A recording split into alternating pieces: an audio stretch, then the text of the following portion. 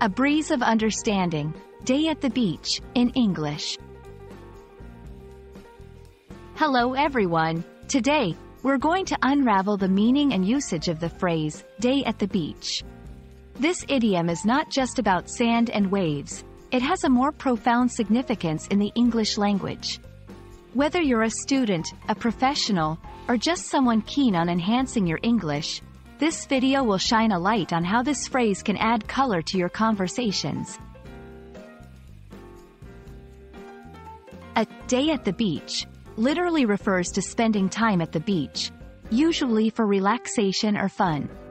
Picture the sun, the sand, and the soothing sound of waves. It's all about taking a break from the hustle and bustle of daily life. Interestingly, the phrase also has a figurative meaning.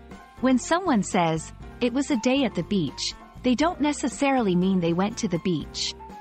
Instead, they imply that a task or experience was easy, trouble-free, or pleasant. It's like saying, "It was a piece of cake." This expression is often used to describe a situation that was surprisingly smooth or less challenging than expected. To grasp the concept better, let's look at some examples.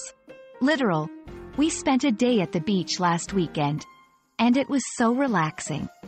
Figurative: I was worried about the presentation, but it turned out to be a day at the beach. Using the phrase in different contexts enhances your language skills and helps you understand the nuances of English expressions. When using this phrase, context is key. Ensure that your listener understands whether you're referring to the literal or figurative meaning based on the conversation. It's also a casual phrase, so it's best used in informal settings or friendly conversations. And there you have it.